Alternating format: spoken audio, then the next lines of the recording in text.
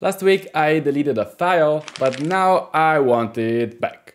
Let's see how I can recover it with Git. The command you need is git restore, which basically lets you grab a file from anywhere in the history.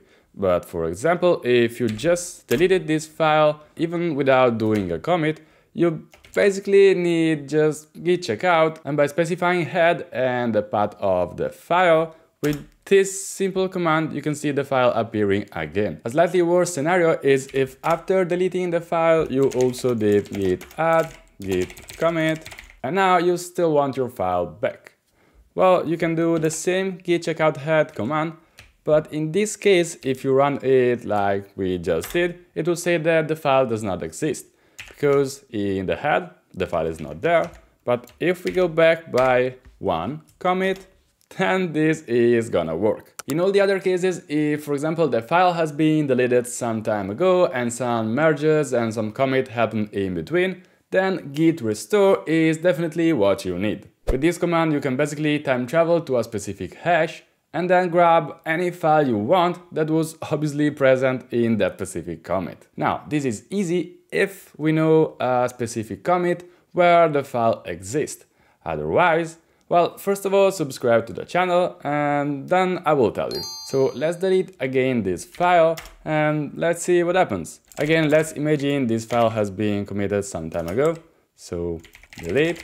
And let's say we no longer have this file in this branch, but we know it is on main. So with this command, we can specify that the source is origin main, and then this is the usual path of the file. If I hit enter, then there it is. The file appears and it is at the state it is currently on main. A slightly worse scenario is if we know that the file was existing at some point, but it was maybe a few weeks ago and it's no longer on main. So how can we restore it? Because we do not know which commit had the latest version of that file. In this case, we can use this log command, which basically shows us all the commits which had some deleted files. For example, here, the 25th of August, I deleted an old template and this is the path. So I know that this is the hash of that commit. But the thing is, in case you have a lot of commits and you have no idea how to find that specific one, you can add here at the end of the command the path of the file you're looking for. For example, I can use this one. And if I run the command with this filter, nothing happens, because you obviously don't have to add typos in the name.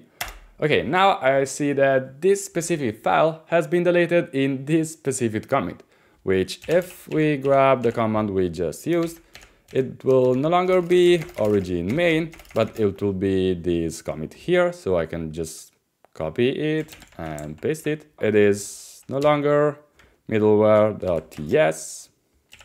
Oops.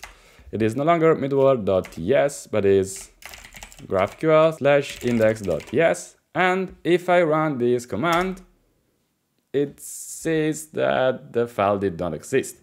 And the reason is quite simple. This is the commit when this file has been deleted. So if we want to restore the file, we have to go to the commit before that one.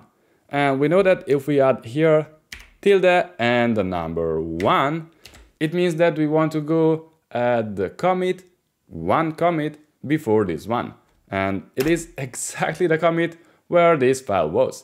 And well, you can find it here. And now I just recovered this file, which I deleted a lot of time ago, like 6 months ago, with basically two commands. The first one to find where the commit was, and the second one to grab this file from the commit before this one. Before leaving, there's just one thing I want to add. Sometimes you can also go back in the commit history by undoing commits, and that's why I made specifically this video to guide you through this feature.